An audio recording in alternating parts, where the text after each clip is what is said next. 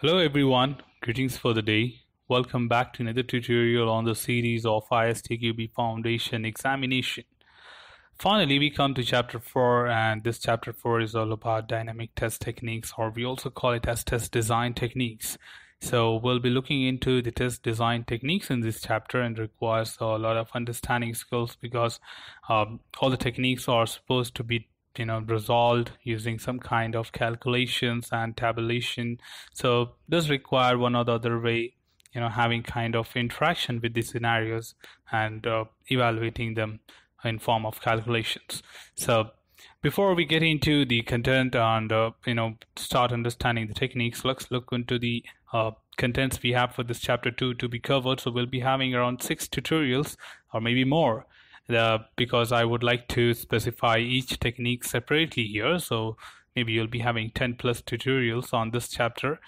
Starting with the 4.1, the test development process. For this tutorial, we'll be understanding the prerequisite and the development process, where how the techniques can fit into the process and so on.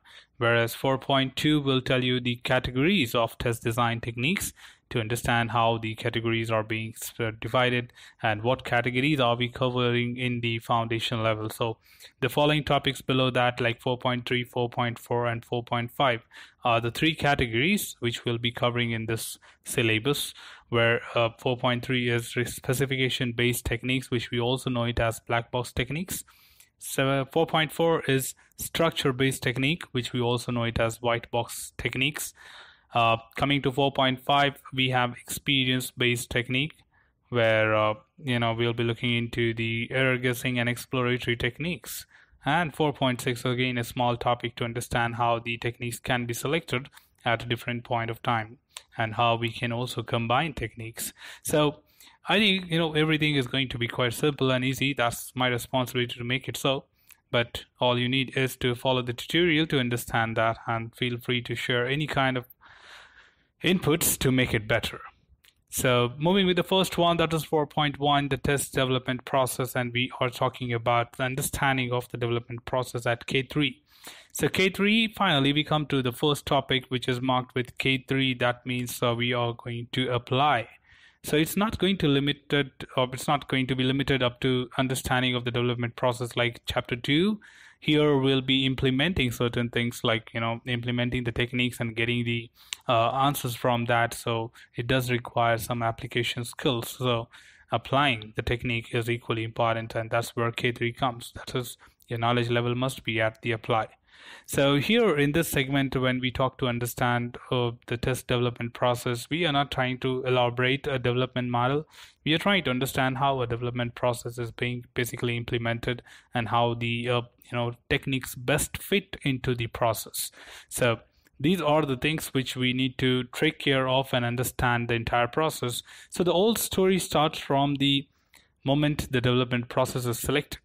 So if you have selected a process where documentation is high, or maybe very formal, and are written in green lines, like detailed documentation. On the other side, there are certain development process where no documentations are used, and we have techniques for each one of them. So at some places, when you talk about the formal process, the formal techniques are used, like black box and white box. And when we don't have formally documented requirements and other things, we go for experience-based techniques, which do help you at that point of time.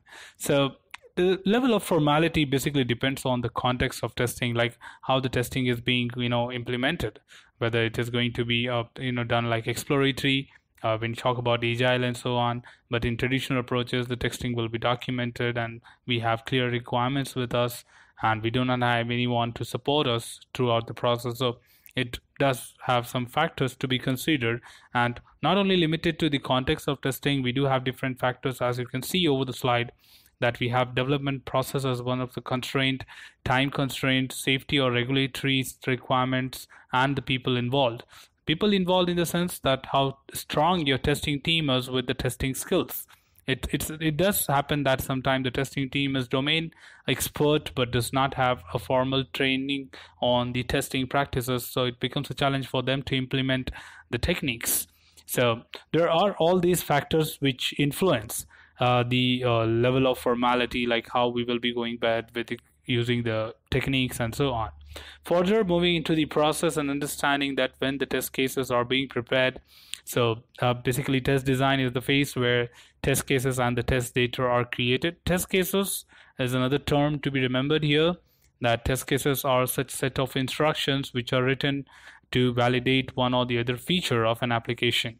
And you must be quite familiar with test cases writing, but I'll be showing you a template here which will make you understand that how test cases are basically written, and it can help you. But just for your kind information, the syllabus does not involve any kind of test case writing or evaluation. It's just a term which we are trying to use because techniques help you to minimize your test cases. A test case consists of a set of input values and execution precondition, expected results, and execution preconditions defined to cover a test condition or test objectives. So finally, just in this point, I'm trying to explain you that what are the different fields to be added when you create a test case sheet. So we basically include objectives, and you include the preconditions, also like, when you talk about the post conditions and many other things like that, and also define an objective that what will you be achieving once this test case passes. So we do define including the test data and many other things. So there's another important aspect of test case which is called as expected result, which is derived directly from the requirement as a part of writing the test case, where you set up an expectation by executing that test case, that what do you expect to happen on the application, or what do you expect to behave, expected behavior of the application when you conduct these steps. So that's the expected result which will be mentioned as a part of test case sheet while you're preparing the test cases.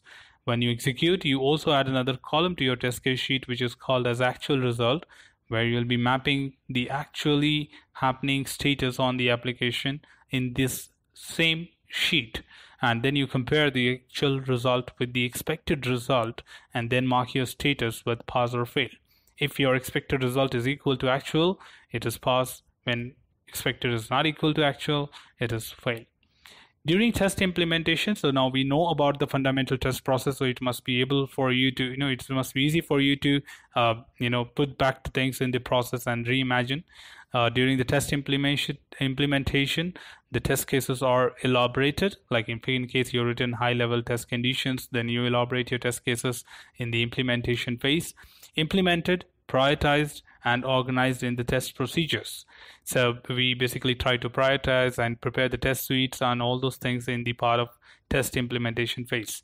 Now the new term which comes up here is test procedures, where test procedure basically is a process, I can say, or I can just call it as a collection of actions which are basically defining how the execution of the test will happen.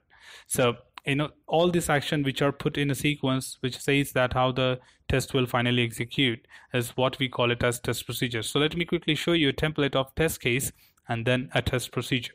So here is the template of a test case sheet, where you can see it's a very generic one, and you can have a variant available within your organization. So it's not limited or fixed or recommended by ISTQB. It is just me showing you this template, which is quite common and generic. You can add more columns to it. You can remove columns to it. You can play with it depending on your organization standards. So we have columns in the sequence like TCID, which stands for the test case ID, which is the unique identification number of the test cases, whereas objective will have unique objective of each test case to be mentioned to acknowledge that what do you achieve after executing this test case when the test case passes. Prerequisite are those things which you need before execution. We also call it as execution preconditions. That is making sure the application is ready, or you have the system environment ready and so on, or maybe the application itself must be launching or not. So if it is not launching, obviously your prerequisite is not met and you cannot further go ahead with execution. Test data deals with any kind of input values. If in case your test cases involve a field where you need to enter a value, or something like drop down, or maybe a radio button which has to select a value, specific value, or we call it as user input, then you put those values here in test data column. Whereas test steps are the steps which are required by a user to perform that specific task. For example, to log in into the application, the steps would be enter the username as specified, and enter the password as specified, and click on OK button. Now these three steps are basically called as your test steps, which will be executed by a user or test engineer while testing the application or executing this test case. Expected result, we just spoke about it, the expectation from the application when these steps are being executed on the application. What do you expect to happen? And this is what you call it as test case template. Team, this is the template which is used when you're writing the test cases. I'm not saying this is complete, but this is limited when it is in test design phase. We do add more columns to it, like adding actual result, status of the test case, and remarks on the test case. 3 more columns generally when we come to execution. So when you're writing the test cases, we are limited to this and we strictly follow that. Here is an example of test procedures. So if you see, I've just taken a generic example here to make you understand that what basically a test procedure is. So if you basically see here, we have got some kind of activities happening. Does the program P satisfies the specification SP? And then we create, this is the requirement. So there's a requirement mentioned here. So based on that, we have generated certain test cases. We call it as test selection. Test execution, that is where you execute your test cases, and comparison with the expected result is called as test specification satisfaction. Whereas finally, if it is pass or fail or undecided, is test interpretation. So finally, putting it all together, if you see the 3 part here, which is like, the test procedure, is the test selection, test execution, and test satisfaction are the sequence of actions to be conducted as a part of test execution. So first is to generate the test cases or prepare the test cases, execute them, and compare the results. So putting these 3 things together, we call it as a test procedure. So that is what is generally called as a test procedure, and you may involve many other things like test case generation. Before that, you can include test data preparation or acquiring test data from the client or maybe a different team, and during the test case generation you are preparing for test suite and all. You can include that as a part of test procedure. So this is just a generic example with 3 stages to make you understand that what test procedures are. It's just a collection of different sequence of actions which are required for executing the test. Finally, you can include some more if you want, and you can elaborate it further. So beyond that, obviously we'll be looking into the next topic, which is going to talk about the techniques, categories, and understand what are the different techniques we are going to cover as a part of this ISTQB Foundation syllabus. So stay tuned for upcoming videos and more knowledge about foundation level, and also to get tips and tricks about the examination, which would help you to save a lot of time, also to crack the paper in one shot. This is all for now. We have more videos coming up on the upcoming tutorials and also on the upcoming chapters of this tutorial. So stay tuned for more videos. Do hit the bell icon for getting notified about the latest videos, and in case you have not subscribed to the channel, please do subscribe as early as possible, because we'll be having more videos about technologies and testing coming up back after this, right after this. So stay tuned, and till then, enjoy learning, happy learning, take care.